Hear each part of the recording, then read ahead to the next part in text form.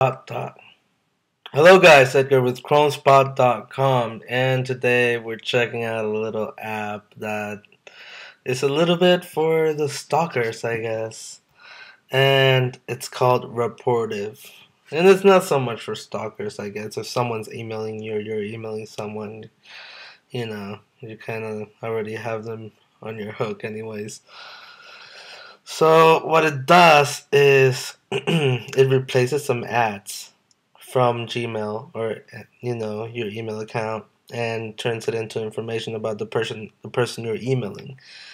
And so if you are in touch with a lot of people that you may not know very well, or if you are in touch with a lot of people from press, kind of like we are, or from PR people from companies. It's actually very cool for PR people because they can get in touch with press and stuff and kind of see what they're doing, what they're talking about, and or if you want to meet that lady, you're trying to flirt with someone and trying to get information, what to tell her, and then you can like see what's going on their social networks and stuff, and be like, hey, I love this movie, and when you know that she was watching it or something. But let's just jump into it. And this is my email. I'm not gonna go into any of my emails because that means kind of giving people information about them, and I don't want to do that. But if I compose here, it'll give you a little example of what's going on. And so this is what would appear if someone is using it and they're trying to email me. And so we got my Facebook here, and that's like, I guess, oh, see, like, I don't post that much, so I guess, but this is my Facebook, and it's linked to this is my Facebook, and has this post, and it's a little picture that we took in Barcelona while we were at Mobile World Congress with the Fandroid guys.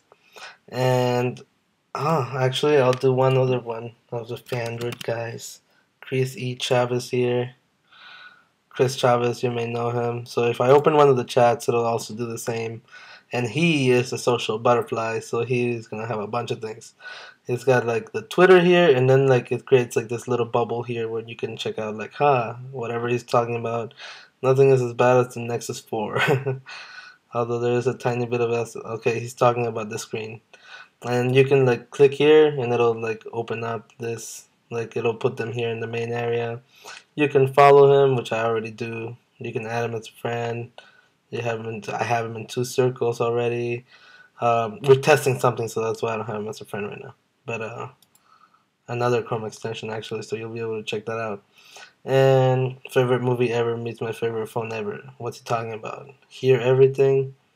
I don't know exactly what movie this is, but it looks like a classic. And you can do Google Plus. I don't know. View it. Oh, it opens the whole thing.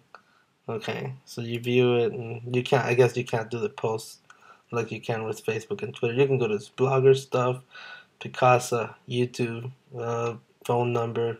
Ouch. So yeah, it has all this information pretty much, and it just puts it up in there for you. Share Rapportive. What's this? Oh, okay. So this is like a little Rapportive kind of thing.